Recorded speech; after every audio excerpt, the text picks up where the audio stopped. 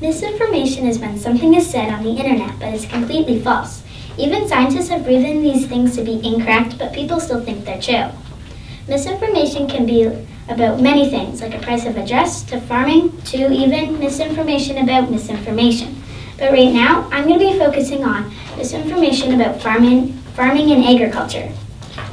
To dig in deeper about misinformation, farmers do have some good news. They have found out how much damage misinformation has done to their industry. The bad news is the way society was trying to fight misinformation might actually be increasing the consumer opposition to actual facts rather than elevating it. We've been misinformed about fighting misinformation. Vaccines and autism is a good related case that is strongly affected by misinformation. The claim that autism was caused by cancer was first said 18 years ago based on a single study of just 12 children in the United Kingdom. Further clinical studies disproved this correlation multiple times. Yet today, 1/3 of U.S. parents still believe that vaccines are linked to autism, which is why measles, once they were almost eradicated, struck again. The response to stop incorrect beliefs have been totally ineffective. There are so many different reasons why people will cling on to misinformation and why they won't give up on their opinions, even though they might be scientifically discredited. First, not many people like being wrong, so they will seek out information, aka misinformation, that proves they've been right all along. This is the confirmation bias. It's easier to reinforce your beliefs with misinformation. The confirmation bias can rarely be defeated by actual facts, evidence, and data. People will simply decline all information that disproves the misinformation that they are using as a basic worldview. They will embrace any misinformation that they have found or heard that supports what they think everyone should know, even though it might not be true. Now to the misinformation about farming. I'm going to start with a story that you all should think about. I want you to think about a pig. Think a pig is standing in front of you. I also want you to think that these pigs are 12 to 16 weeks old. Say the owner or the farmer comes along and they give all their pigs 4 liters of water and 0.3 kilograms of food per day. I also want you to think that they have 10 pigs per pen. Sure, they're being treated equally, but with this next statement to actually how they're treated, it might change your mind. Farmers give their 12 to 16-week-old pigs 2 kilograms of food, and they give them 6 to 8 liters of water. Farmers care for their animals like family members. They are very important to a farmer. Linking on to that, animal care is something that not all people really understand. There are lots of myths and things that are not true out there, and that's not so good. The Canadian Centre for Integrity Food Trust 2018 Public Trust Research reports that 61% of Canadians are unsure if Canadian meat is obtained by humanely treated animals. I'm going to play a short, quick, easy game with you. How we're going to play is I'm going to say a myth, then a fact, then the truth. So here we go.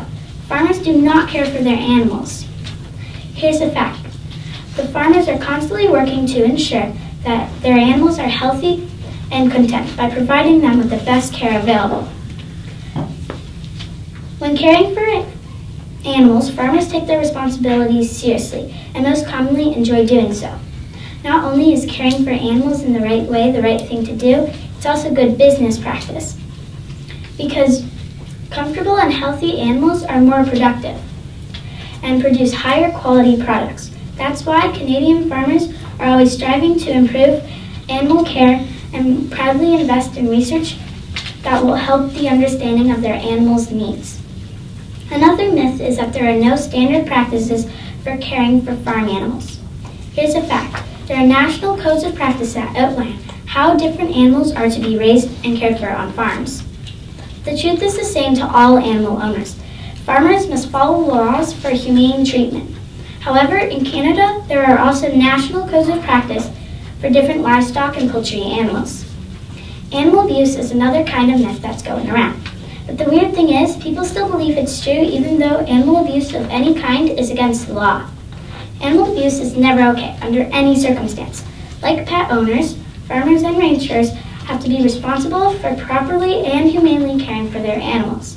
These tasks are supported by the federal criminal codes and provincial animal care legislations.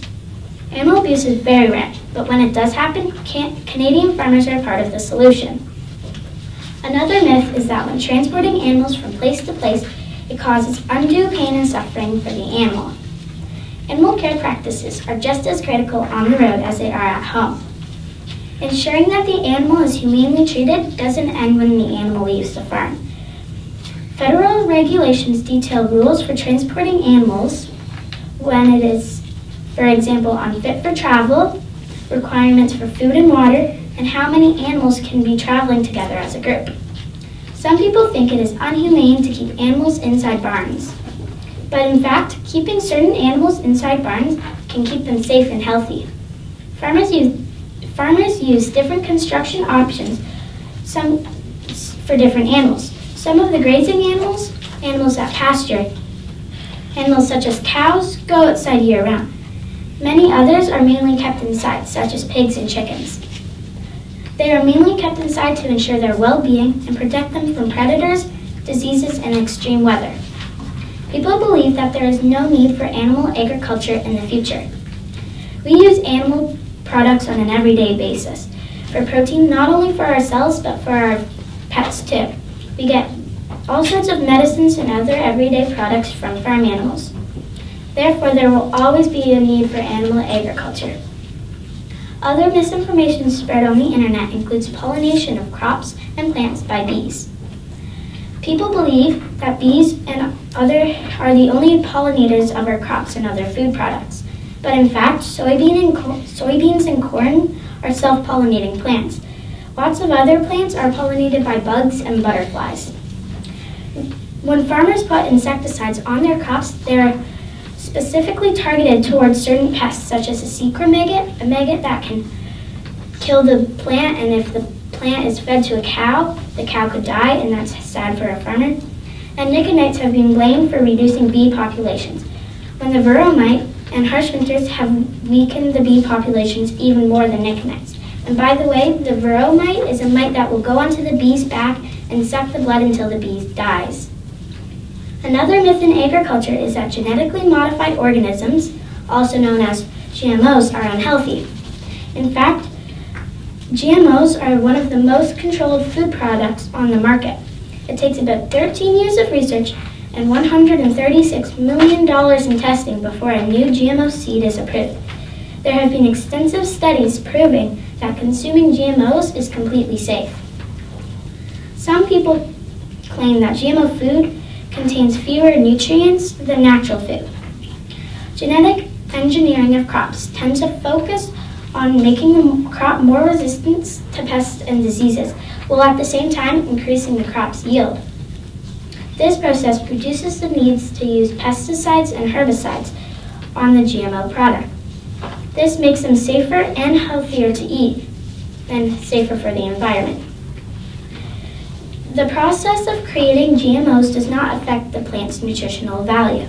In fact, studies show that GMO foods are equally as nutritious as their natural counterparts. One of the worst myths out there is that GMO foods cause cancer. Like that one study that linked vaccines to autism, there was about 7 years ago, only one study that linked GMO food products to cancer there was, and this study was disproven many times, and it was also done on rats. Like most cancer studies, they're done on rats, but rats can have different digestive systems, and the rats could have been sensitive to the food from the start. In conclusion, as you have heard throughout my talk, there are plenty of misinformation out there running free.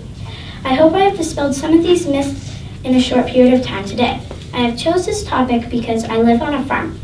And when I hear something that's not true about farming and agriculture, I always get the urge to say that's not true. But it would be rude to do it for a guest speaker. To make people aware of misinformation out there, I would probably take action by doing social media awarenesses through posts on Facebook and Instagram, especially because misinformation is most commonly spread through social media. This was my talk, When It's Not True, It's Not True, which was on farming, misinformation about farming and agriculture. Thank you.